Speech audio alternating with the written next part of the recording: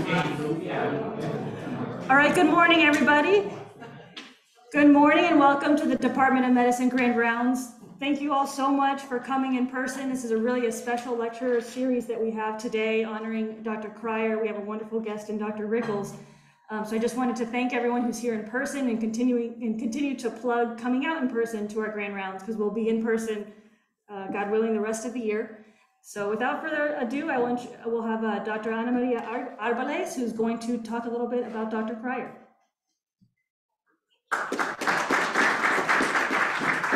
Thank you. I want to start by thanking all of you guys for attending the 5th Philip Cryer lecture. I think most of us here that have had the pleasure to meet him, we feel fortunate to have him here with us, as well as his children, Justine and Phil, to be able to honor his career and dedication to this institution and the scientific community. For those that don't know Dr. Cryer, Dr. Cryer is a professor of medicine emeritus of Washington University in St. Louis. He's a Pi Beta Kappa graduate of Northwestern University. He obtained his MD from the same institution in 1965 with an Alpha Omega Alpha and a highest distinction. He then came to Barnes Hospital, Washington University School of Medicine, where he received clinical research training in endocrinology and metabolism under the direction of Dr. William Dowday and David Kipnis. After his completion of endocrinology training in 1969, he served in the U.S. Navy at the Naval Medical Research Institute in Bethesda until 1971. After that, he returned to WashU, where he spent his entire career and received the Irene and Michael Carl Professor of Endocrinology and Metabolism. Dr. Cryer served for 17 years as chief of the Division of Endocrinology, Diabetes, and Metabolism, and he also established the General Clinical Research Center, currently known as the ICTS Clinical Research Unit, and served as its program director for over 12 years. Dr. Cryer, let's see if I can get this to move. Oh, I don't think we had the slides up. There we go. Sorry about that. Here we go. Now, Dr. Cryer studied, that one works now? Okay, thank you. Dr. Cryer studied the physiology of glucose counterregulation in humans and its pathophysiology in people with diabetes for over 4 decades. That led his concept of hypoglycemia-associated autonomic failure in diabetes, which causes an increased frequency of hypoglycemia in diabetes because of reduced symptoms of hypoglycemia and defective glucose counterregulation against therapeutic hyperinsulinemia. Dr. Cryer is the only person in the history of the American Diabetes Association to receive its Banting Medal for Scientific Achievement, serve as editor of its prestigious journal, Diabetes, and be elected president of the association. His research has also been recognized by many other scientific institutions and associations, including the Claude Bernard Medal of the European Association for the Study of Diabetes. And he's received more than 3 decades of R01 research support and a merit award from the NIH. Probably one of Dr. Cryer's biggest contributions to our scientific community has been his mentoring of more than 40 physician scientists, either in his lab, like myself, or through his scientific interactions like our speaker, Dr. Michael Rickels. Thank you, Dr. Cryer. Do you want to stand up?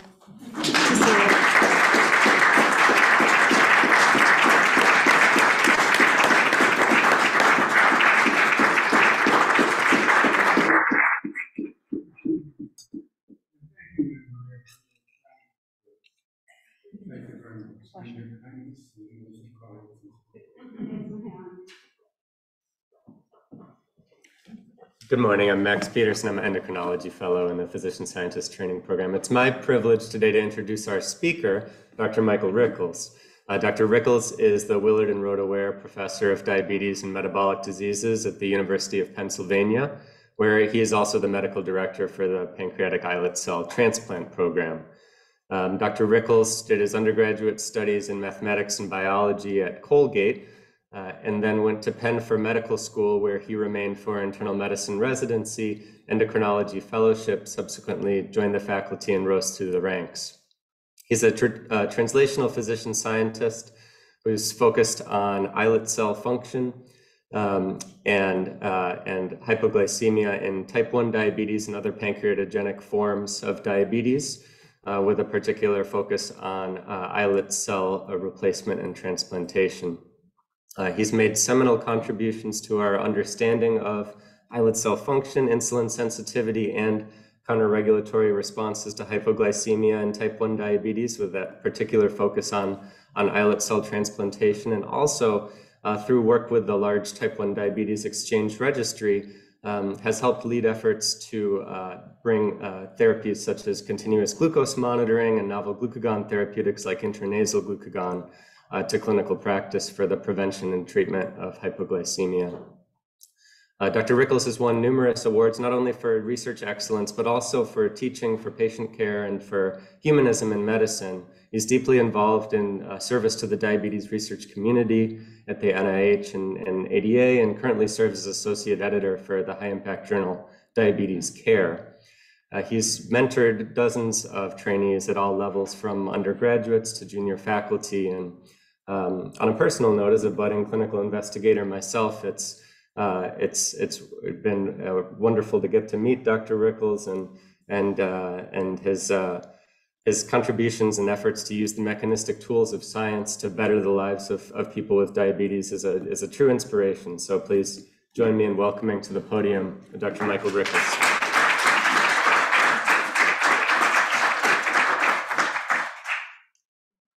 Thank you, Max, very much for that very kind introduction, and thank you to Vicki, Anna Maria, Clay for the invitation to be here and join you in celebrating Phil Cryer. I can't begin to convey the significance of this honor to me to be able to present the 5th Philip E. Cryer Lecture to you today.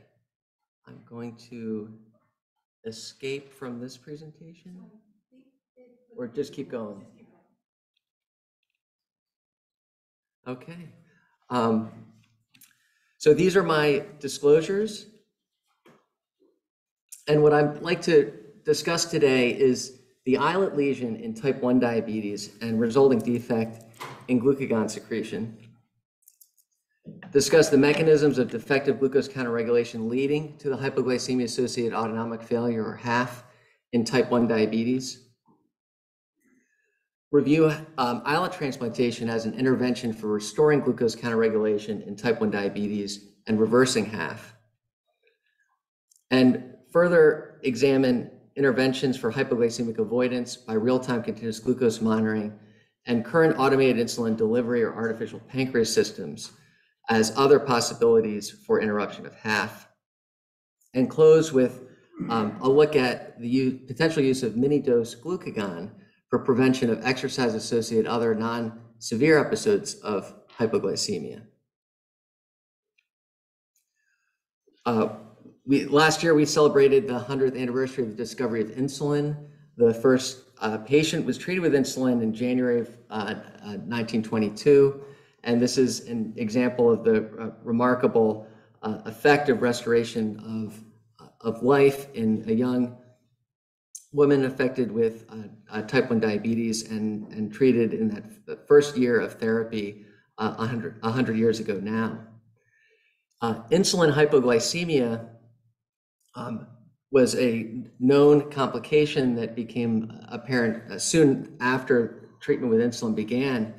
And we had an early description 20 years after discovery of insulin of hypoglycemia unawareness in type 1 diabetes, where Dr. Lawrence described in the Lancet, changes in the symptomatology of insulin hypoglycemia in diabetes commonly occurs as years of treatment go on, and insulin reactions may differ so much from the original ones that patients are dangerously unaware of their onset. And so this condition of hypoglycemia unawareness increases the risk for experiencing severe hypoglycemic episodes by as much as 20-fold. And data from the type 1 diabetes exchange show that currently adults with type 1 diabetes receiving care at specialized diabetes centers across the United States 7% will report experiencing a severe hypoglycemic event resulting in seizure or loss of consciousness in the prior 3 months. And this is despite a rapid increase during this observation period in the use of continuous glucose monitoring.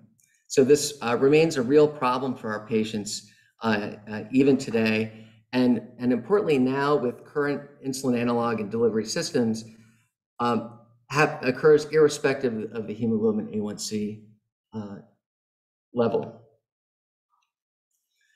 In addition to the morbidity associated with severe hypoglycemia, there's important mortality that occurs with severe hypoglycemia, which is the leading cause of death in our younger patients with type 1 diabetes. And with continuous glucose monitoring comes the evidence that the dead-in-bed syndrome of type 1 diabetes is explained by severe hypoglycemia occurring with failed glucose counter regulation prior to death.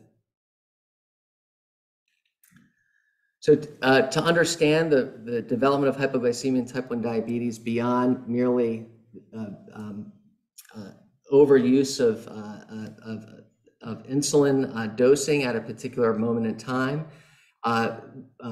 start by looking at the islet histology in type 1 diabetes. And this is work from the Human Pancreas Analysis Program using imaging mass cytometry to quantify the endocrine cellular components in individuals, unfortunately deceased donors with type 1 diabetes who were evaluated soon after diagnosis or with longer disease duration. And relative to the control pancreas that were examined, you can see that early in type 1 diabetes, there may be residual beta cells present, but over time, these are progressively lost, and the vast majority of the islet is made up by glucagon-producing alpha cells and delta cells, pancreatic polypeptide, and ghrelin-producing epsilon cells.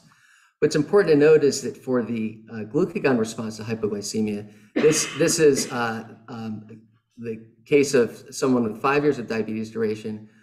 Where beta cells are found are in some islets and some lobules of the pancreas that have not yet been involved with the autoimmune process. But the vast majority of the islets throughout the pancreas look like this, where they have glucagon producing alpha cells, but no beta cells present in the islet. And work done by Phil has elegantly showed how there's important paracrine signaling between the beta cell and the alpha cell within the islet to activate glucagon secretion during hypoglycemia. And so that you can see that with the majority of islets devoid of any functioning beta cells, that this process can't happen.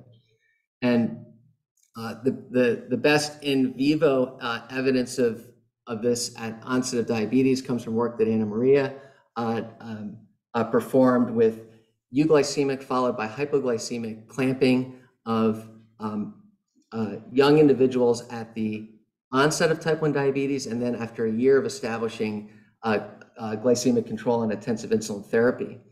And what you can see is that at the onset of diagnosis and without any improvement with intensive insulin therapy after a year, the glucagon response to hypoglycemia is markedly impaired relative to that of control individuals. But importantly, the epinephrine response, which becomes a key counter-regulatory defense against development of further hypoglycemia, is entirely preserved at the onset of type 1 diabetes. And so this serves as a key defense towards severe hypoglycemia early in the course of type 1 diabetes. But what Phil has made seminal contributions to our understanding is how invariably hypoglycemia, even mild, non-serious hypoglycemia, occurs commonly in the course of insulin in treatment, and certainly with years and decades of type 1 diabetes. And specifically, Phil showed in both with work done with Simon Heller and Sam Dagogo Jack that the experience of hypoglycemia on one day, induced experimentally here in the laboratory, led to a blunting of the autonomic symptom response to hypoglycemia in both non-diabetic individuals as well as individuals with type 1 diabetes on the subsequent day. And so the typical autonomic warning symptoms of sweating, palpitations, tremor were significantly blunted by a prior exposure to even mild hypoglycemia. And in addition to the blunting of the autonomic symptom response came an impairment by prior day hypoglycemia to subsequent day epinephrine response to hypoglycemia. So this key counter-regulatory epinephrine response is impaired by the experience of hypoglycemia. And so what we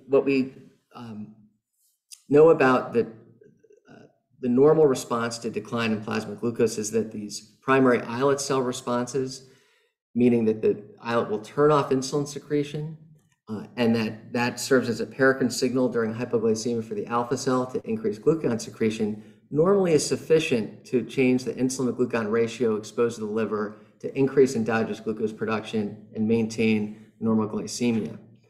But with near total beta cell loss in individuals with type 1 diabetes, they lose both the ability to remove insulin that's now been administered exogenously, and they lose the paracrine signal to activate glucagon secretion. And so this leaves individuals dependent on the secondary autonomic responses. But as Phil has shown, the hypoglycemia induces autonomic failure of these responses and takes away the ability then of having a backup for increasing glucose production to prevent the development of worsening hypoglycemia. Phil also showed us how this process feeds in a forward cycle. So this vicious cycle of hypoglycemia begets hypoglycemia, as described by Phil, includes components where exercise both leads to an increased risk for hypoglycemia during exercise, but also blunting counter-regulatory responses to subsequent hypoglycemia, as well as sleeping, an important period where there is both an impaired awareness of symptomatology and a blunting of the counter-regulatory responses. And so this daily life of an individual with type 1 diabetes sets up a process for increasing risk of hypoglycemia. So, two of Phil's former trainees, Carmine Finelli and Sam Digogo Jack, looked at scrupulous avoidance of hypoglycemia in individuals with hypoglycemic unawareness on its ability to restore autonomic symptom and counter-regulatory epinephrine responses to hypoglycemia. And what they showed is that with after as short as 3 to 4 weeks, and certainly by three months, the autonomic symptom response to hypoglycemia could be restored in these individuals with either short duration, less than 10 years shown on the left, or longer duration, more than 10 years shown on the right. But importantly, the epinephrine response, while improved in the individuals with short diabetes duration, was not normalized. And in fact, there was no improvement in the epinephrine response to those individuals with longer disease duration. And this also required an increase in hemoglobin A1C for individuals to achieve this hypoglycemic avoidance. And while these studies were done many years ago and set this foundational basis for reversal of hypoglycemia unawareness, in today's practice, it became very hard to convince individuals to accept a higher hemoglobin A1C level that they associate with increased risk for vascular complications of their disease. So we first got interested in an approach for attempting to interrupt the cycle of hypoglycemia in type 1 diabetes through islet transplantation. And this involves the procurement of a pancreas from a deceased donor who does not have diabetes. The pancreas is brought to a current good manufacturing practices laboratory, where the pancreas is collagenase digested, centrifuge purified, and then the islets are delivered to the portal vein of a recipient with type 1 diabetes using a percutaneous transhepatic access performed in interventional radiology. This provides a minimally invasive alternative to a whole pancreas transplant, and as well places islets in the liver, where first pass extraction of insulin glucagon occurs as would normally happen from release from the pancreas. So the first cell therapy cure of type 1 diabetes was reported in the journal Diabetes by Phil Cryer, working here at Washington University with David Sharp and Paul Lacey. And this was really a catalyst to the proof of concept that cell therapy could indeed be a future cure for individuals with type 1 diabetes. Now, the insulin independence experienced by this first individual was short-lived, but it led to 10 years later a report by the Edmonton group at University of Alberta, a protocol that led to consistent and more durable insulin independence in individuals with type 1 diabetes. So as a first-year endocrine fellow, Ali Naji did the first islet transplantation at University of Pennsylvania now in 2001. And here we were attempting to replicate the Edmonton protocol at University of Pennsylvania. This is the data that was being collected on patients. So these are capillary blood glucoses, and you can see this individual had marked glucose variability and significant hypoglycemia prior to the infusion of islets from a single donor pancreas that led to immediate elimination of hypoglycemia, but suboptimal control of hyperglycemia until they received islets infused from a second donor pancreas about a year later that led to a prolonged period of durable insulin independence and normal glycemia.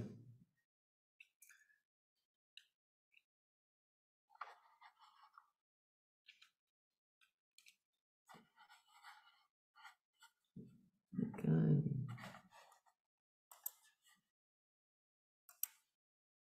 Somehow I froze.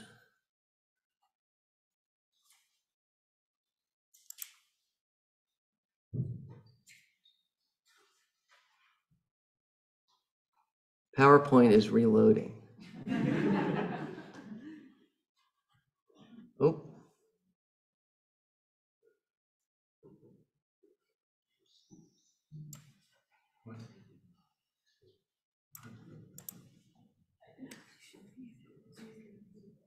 Start slideshow from here. Just download it onto the desktop. I'm sorry. Should we just close PowerPoint and start it? I think we maybe it restarted. There we go. All right, so I was fortunate at that time to have mentorship at Penn from Mitch Lazar, my chief at the time, who encouraged me while we saw these first islet transplant cases being done at Penn to consider working with the new islet transplantation program.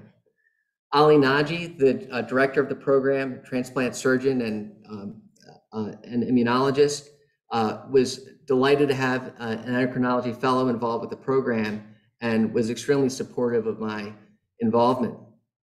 I received metabolic mentorship from Dr. Teff, and something is happening again. Okay. Metabolic mentorship from Dr. Karen Teff, who was then program director of our General Clinical Research Center. And a consistent message I received from all three of my mentors at Penn was, you have to study Phil Cryer's work. So I took that to heart, and it was actually easy for me at the time because Susan Mandel, our fellowship program director, gave each new fellow a copy of Williams' textbook of endocrinology. And so I was was able to pull right off my shelf the Williams textbook and read Phil's chapter on glucose homeostasis and hypoglycemia.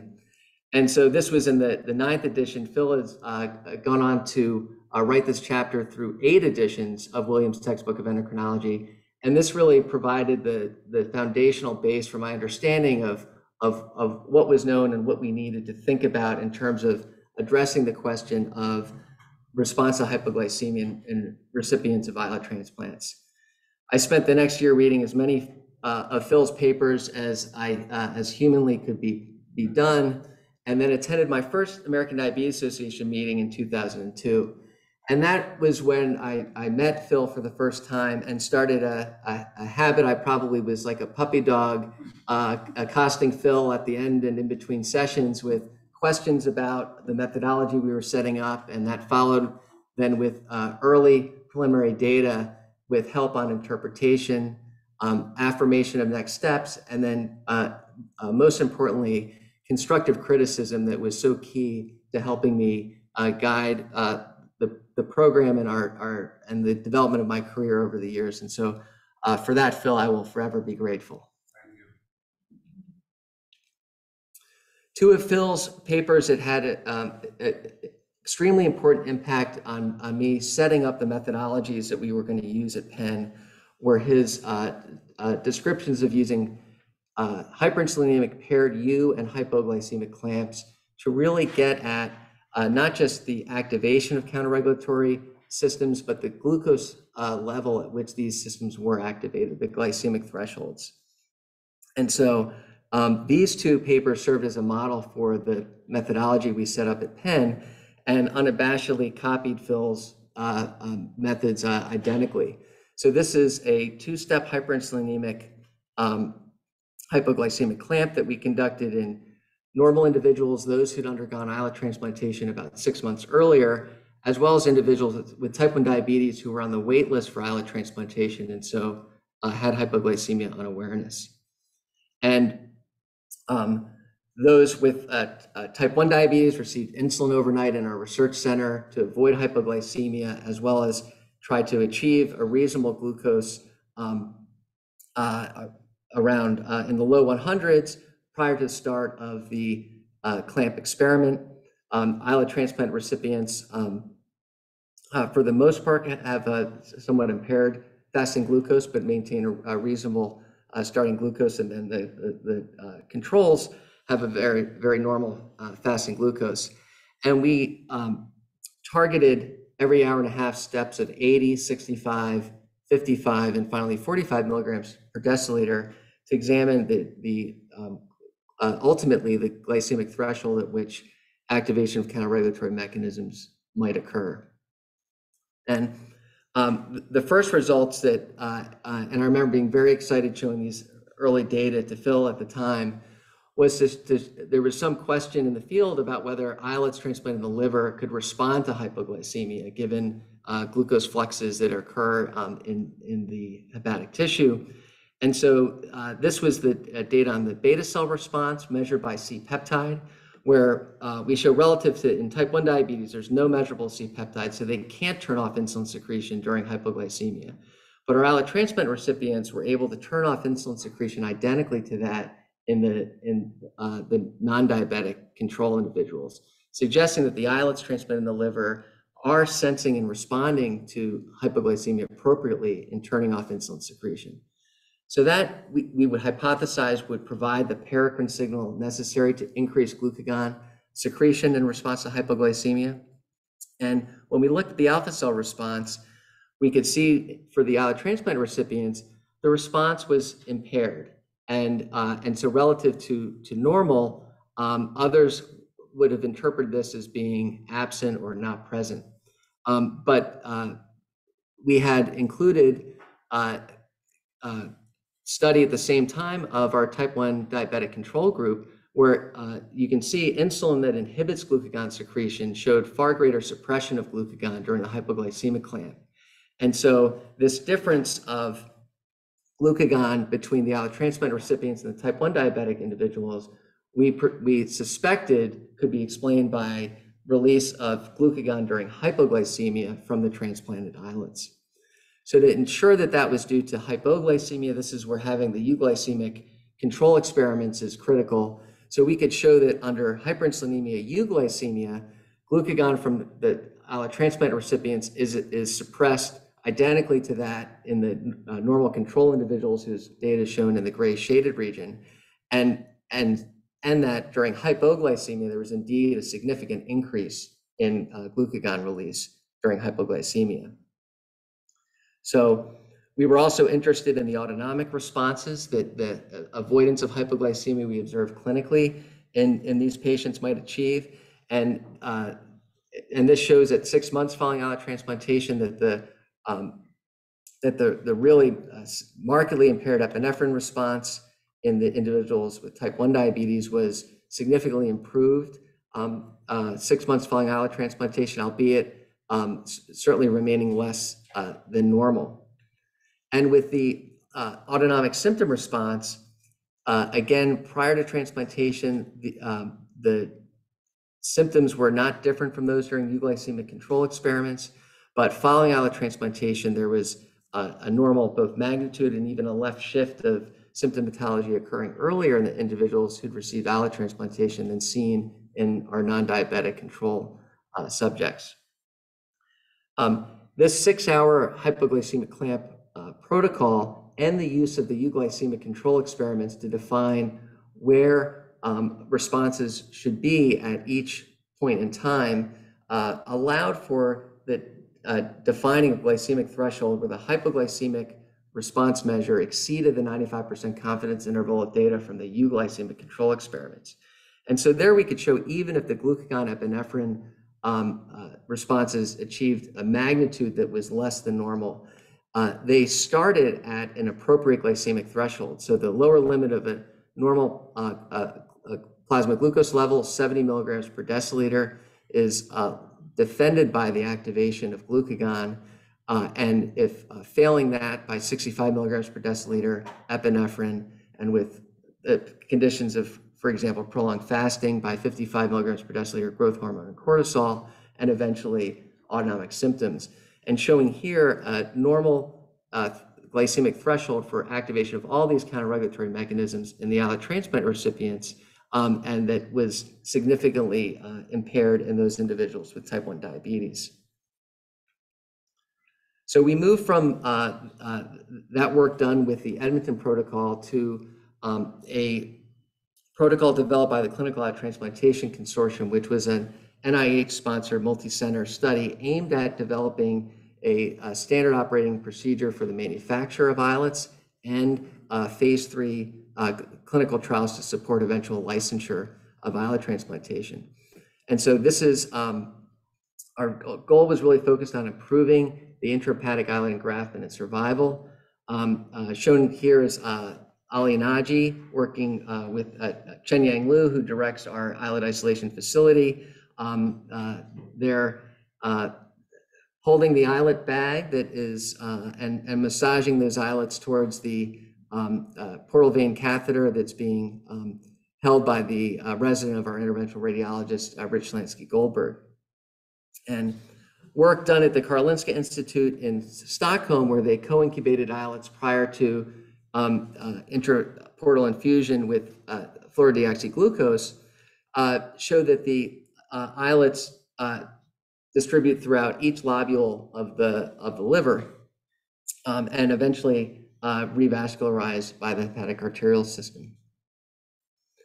And so what we were able to show with the CIT-07, which was an arbitrary number assigned to the protocol for islet alone transplantation, in work that we did with the 11 subjects transplanted at Penn under this protocol, we showed that the beta cell secretory capacity that we determined from a glucose potentiated arginine test was significantly greater than work we'd done with the Edmonton protocol in insulin-independent islet recipients.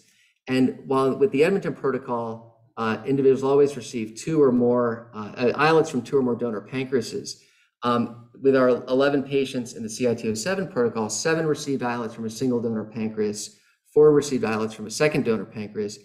And so we had about a 3-fold improvement in the surviving of functional islet mass with CIT-07. And if we look at the beta cell secretory capacity measure over time, we can see that it was remarkably stable, with a few individuals even landing in the normal range of insulin secretory reserve. The one patient returning to insulin during the first 2 years of of follow-up was that individual with the lowest established beta cell secretory capacity as a measure of their functional islet mass. When we examine glycemic control here with showing continuous glucose monitoring with data pre-transplant, where each colored line represents interstitial glucose from a different day, we see that there's marked glucose variability, significant hypoglycemia, particularly nocturnal, and very little time spent in the normal glucose range of 70 to 180 milligrams per deciliter. In fact, the time spent there is only passing through from hyper to hypoglycemia. Whereas following islet transplantation, there's no time spent with hypoglycemia, and there's a normalization of glucose variability such that all time is spent in the normal glucose range. So here we had the opportunity to look longitudinally at a counterregulation with the same individual studied pre-transplant, 6 months following transplant, and 18 months following transplant. We contracted our hypoglycemic clamp protocol to 4-hour with hourly steps of 80, 65, 55, and 45 milligrams per deciliter. And again, in gray shaded region is the euglycemic control data where the glucose was held between 85 and 90 milligrams per deciliter. And we also added a stable glucose isotope to these experiments so that we could quantify both the endogenous glucose production as well as peripheral glucose utilization during hypoglycemia. And showing here again the beta cell response. What I want to highlight with this slide is how during hyperinsulinemia, euglycemia, insulin also inhibits its own secretion. So the islet transplant recipients suppress insulin secretion as measured by C-peptide similarly to normal controls during hyperinsulinemia, euglycemia, and that further with the hypoglycemic clamp, again, insulin secretion is turned off entirely as is normal. And here the glucagon response again, absent in individuals with type 1 diabetes prior to islet transplantation and no different than euglycemic conditions. And that at both 6 and 18 months following transplantation, we see an increase in glucagon that is stable over time and consistent with the beta cell secretory capacity that was on average in this cohort about 40% of normal. Our glucagon response was about 40% of that found in our non-diabetic control individuals. And here, as we went beyond we reconfirmed at 6 months, we could see an improvement in the epinephrine response to hypoglycemia. But by studying individuals again after 18 months, showed that by then we had entire normalization of the epinephrine response to hypoglycemia, and progressive left shifting of this restoration of the autonomic symptom response, again, being absent in these individuals prior to islet transplantation. Using our stable glucose isotope, we could show that the endogenous glucose production is a measure of hepatic glucose output during hypoglycemia. Again, that was absent in individuals and not different from suppression of hepatic glucose production that comes with hyperinsulinemia under euglycemic conditions, was entirely was normalized in the islet transplant recipients at both 6 and 18 months following transplantation. And together with that, the lipolytic response to mobilize free fatty acids to serve as a fuel for hepatic glucose production was absent prior to transplantation and restored to normal following transplantation. So what we show here is that by replacing islets in type 1 diabetes and restoring these primary islet cell responses, sufficient hypoglycemic avoidance can be achieved to allow for improvement and ultimate full restoration of the secondary autonomic responses and allow individuals normal defense to protect against development of hypoglycemia. So this really encouraged us that if we could achieve sufficient hypoglycemic avoidance by other means in islet transplantation, we might also be able to reverse components of hypoglycemia-associated autonomic failure. So we next tried that with real-time continuous glucose monitoring. And so here, a real-time continuous glucose monitor provides alerts and alarms so that the individual who may be unaware of the onset of hypoglycemia can still respond by ingesting carbohydrate and subverting further severity or prolonged duration of their exposure to hypoglycemia. And while continuous glucose monitoring certainly does a terrific job in helping to lower the incidence of severe hypoglycemic events, the overall hypoglycemic avoidance in another cohort we studied with hypoglycemic unawareness was really modest. So there was some reduction in exposure to hypoglycemia during daytime hours when folks are most easily able to respond to their alerts and alarms. But we didn't receive very much improvement in time spent with hypoglycemia during the nocturnal period. While clinically folks were having fewer severe hypoglycemic events, there was still ongoing exposure to biochemical hypoglycemia over 18 months of follow-up. And so with that, we saw no improvement in the epinephrine response at 6 or 18 months in this cohort of individuals, although we did see a modest improvement in autonomic symptoms over time, and hepatic glucose production improved modestly just at the 18-month point following our intervention, but without any change in glucagon, which I didn't show, or epinephrine. We speculate that there may be mechanisms of hepatic autoregulation that are presumably neurally mediated that might result in some of that improvement in endogenous glucose production. But be that as it may, there's still significant counterregulatory defects present despite the use of continuous glucose monitoring. So our next step was to use an artificial pancreas system for automated insulin delivery. And shown here is a Medtronic 670G, which is an insulin pump that is informed by the interstitial glucose sensor reading from this continuous glucose monitor. And here we were interested to see if we could achieve greater hypoglycemic avoidance to interrupt the cycle of hypoglycemia. And so this is in another cohort of individuals with type 1 diabetes, hypoglycemia, and awareness. Now, for the most part, everyone's on continuous glucose monitoring. Here's a week of daily tracings from an individual who has, again, marked glucose variability, frequent hypoglycemia, and very little time actually spent in the normal glucose range of 70 to 180. This is on the 670G automated insulin delivery system, where you can see that the system provides automated increases of insulin. No, I'm just realizing that you don't see the pointer.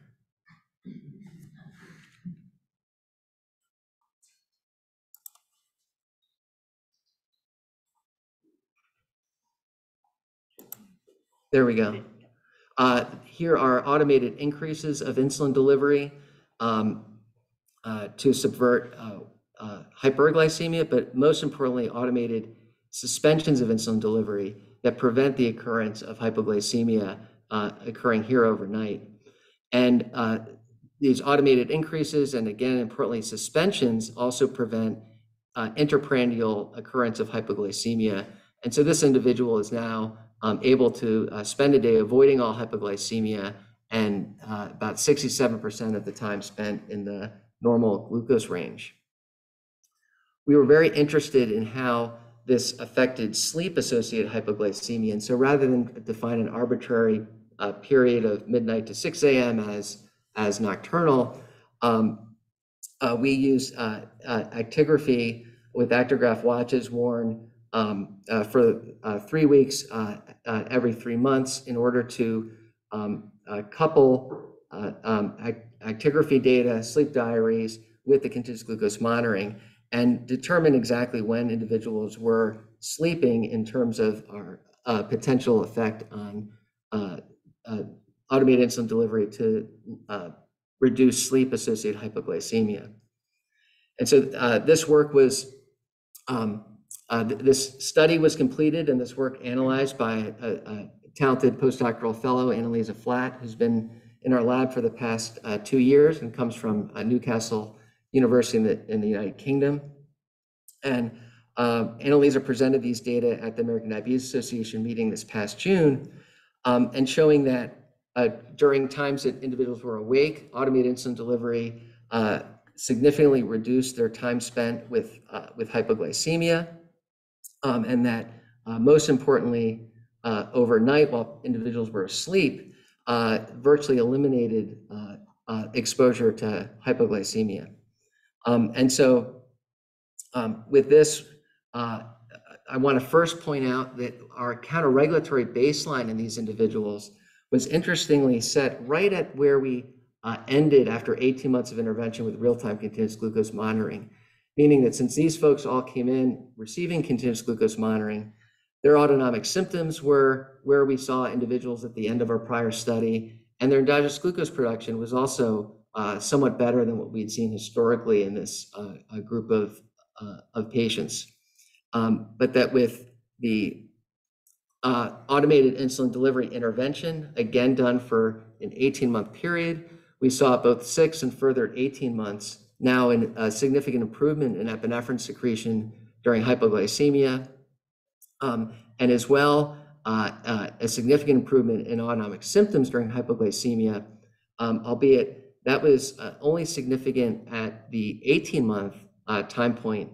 And we were curious about why we weren't seeing a movement in autonomic symptoms at 6 months. And so when we looked at the individual autonomic symptom responses, we did see that palpitation, sweating, tremor were all going up already at 6 months and further 18 months.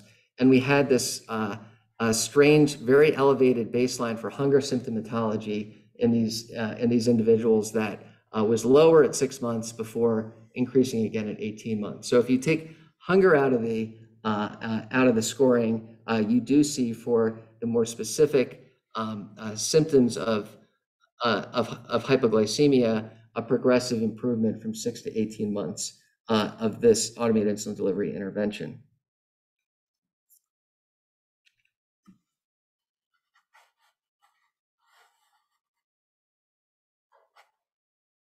I'm sorry, we're not responding again. Oh, there we go.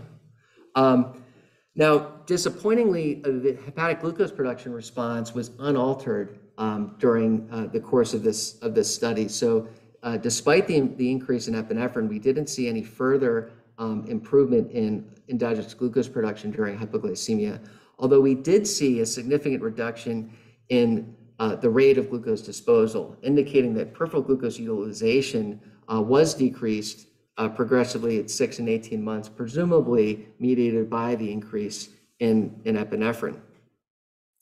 And so here, we feel that the avoidance of hypoglycemia was sufficient to improve the autonomic responses of increasing epinephrine secretion and autonomic symptoms, albeit in the absence, potentially in the absence of an effect of glucagon secretion to help with increasing endogenous glucose production.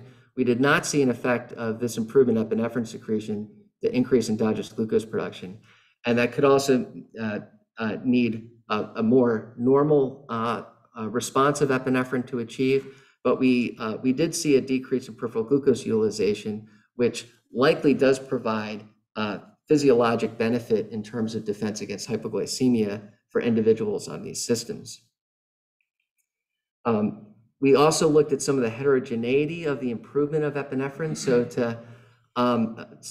which could explain some of the lack of benefit seen in endogenous glucose production.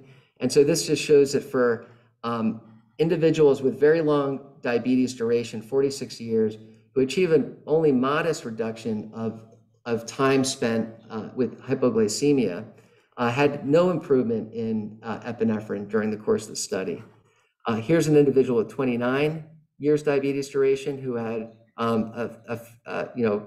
fairly substantial reduction in hypoglycemic exposure, who saw a modest improvement of epinephrine after 18 months. And so, and here, an individual with 20 years diabetes duration who had substantial reduction in time spent with hypoglycemia, who had more epinephrine secretion at baseline and that was able to subsequently increase further already at 6 and at 18 months following the automated insulin delivery intervention. And so, so these factors certainly are going to play an important role in how individual persons with type 1 diabetes respond to recovery of glucose counterregulation. And this shows the data for the cohort that the improvement in epinephrine at 6 months was related in a hyperbolic fashion to the time spent with hypoglycemia, with inflection of around 2%, which is lower than the 4% currently recommended by the American Diabetes Association for time spent with hypoglycemia. But then, of course, diabetes duration also plays a significant role in the ability of individuals to increase epinephrine secretion during hypoglycemia. And so for residual time spent with hypoglycemia, another strategy to eliminate that residual daytime exposure could be by targeting exercise-associated hypoglycemia as one example. And so this is continuous glucose monitoring and automated insulin delivery using now a tandem system where, again, automated suspensions overnight prevent sleep-associated hypoglycemia. But when this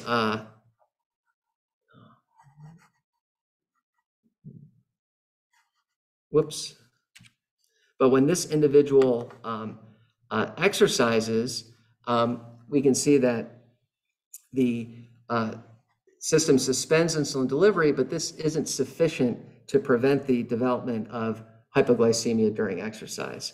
And we know from work done at the Mayo Clinic that whereas a non-diabetic individual during the onset of aerobic exercise turns off insulin secretion and turns on glucagon secretion, these mechanisms don't occur in the individual with type 1 diabetes, where despite suspending insulin delivery at the start of exercise, there's actually an increase of insulin absorption from the subcutaneous space of already administered insulin, such that you have an actual increased exposure to insulin and no increase in glucagon that predisposes to hypoglycemia development during activity in type 1 diabetes. We looked at addressing this using a mini dose glucagon intervention, 150 micrograms, as opposed to the 1,000 micrograms that are in a 1 milligram emergency kit, and showed that a mini dose of glucagon could entirely prevent the development of hypoglycemia that would normally occur during 45 minutes of aerobic activity in individuals with type 1 diabetes, whether they reduced insulin delivery or not, and also led to less post-exercise hyperglycemia than occurs with standard use of glucose ingestion at the start of exercise. And the insulin levels shown here were no different regardless of condition, including that for insulin reduction, and that only with the pharmacologic administration of glucagon was there an increase in glucagon during exercise to explain the prevention of hypoglycemia under that condition.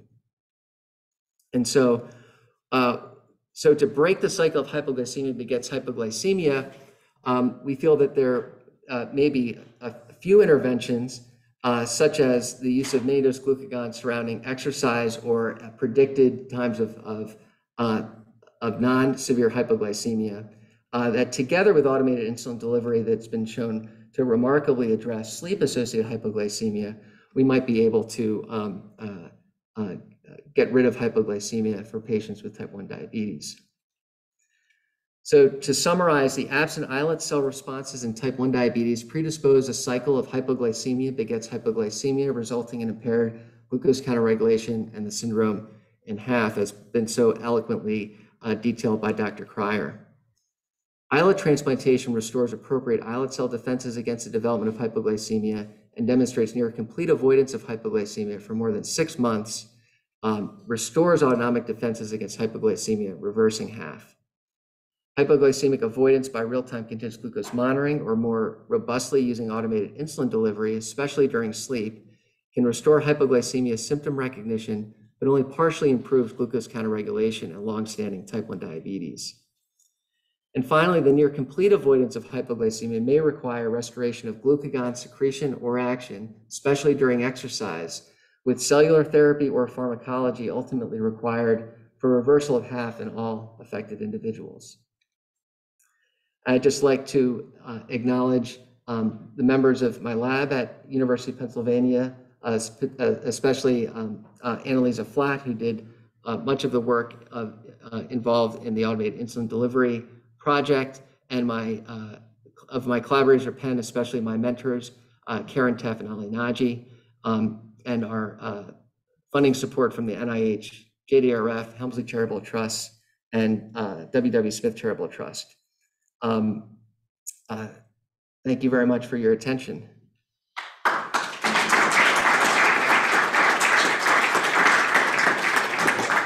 This is a great talk. Thank you so much. We have time for questions, and the QR codes are up, but Carlos? What is known about the complications of islet transplantation in the liver? So is the levels of insulin producing fatty livers? Because I assume that there is an increase of production tremendously in an area which produces transformation of adipose differentiation. Yeah, Carlos, that's a great question. There's been well described this areas of periportal steatosis that can develop, where there is regional increased glycogen storage and fat storage within the liver. But the actual amount of the liver that is in close enough proximity to where the islets are to be affected by that process is so small that we don't see a global increase in steatosis. And other work that we've done has actually shown that there's an insulin resistance in type 1 diabetes that improves with islet transplantation. And so so these individuals are as insulin sensitive as non-diabetic controls following the procedure. And so I think in the context of an insulin resistant population, you might drive higher insulin production that could lead to a more widespread process throughout the liver, but we have not seen that in studies to date.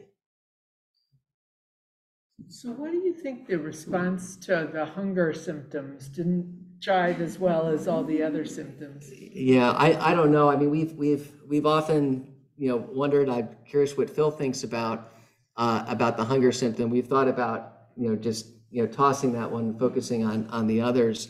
But I don't know. That's the first time we really saw that come up. So I think it was kind of bad luck, and we'll just kind of keep going with it. But it was interestingly for that group at baseline, that was really their only symptom that went up during hypoglycemia was hunger, but it went up substantially. And then I guess they were, as other symptoms were occurring subsequently, they were maybe less tuned into their hunger symptomatology is perhaps my best. Maybe it's a different mechanism or driver that's not responsive in the same way. Yeah. So your initial histology slide showed nicely that delta cells are still, alive and kicking in patients with type 1. And I just wondered, do you think there's any role of somatostatin dysregulation? I know there's some rodent studies where if you antagonize SSTRs, sometimes there's a claim that you can decrease hypoglycemia, presumably by increasing glucagon. But I just wondered if in any of your clamp studies you ever looked at somatostatin or if you've seen any changes there. It's pretty complicated because obviously it also suppresses insulin, but. Yes, we have not examined somatostatin, although when I visited UT Southwest, Roger Unger encouraged me to try to think about how to look at that as well, and so we've set up an assay for somatostatin for perfused islets, but the extraction and plasma required, and the fact that the peripheral concentrations are so small relative to what's happening within the islet. We haven't validated an assay for somatostatin in the whole patient in vivo situation. So it's a really terrific question, but I'm afraid I don't have an answer for you. Thank you very much. Sorry about the technical stuff. That's okay. It was a great talk. Thank you, Vicki. Wonderful. Thank you.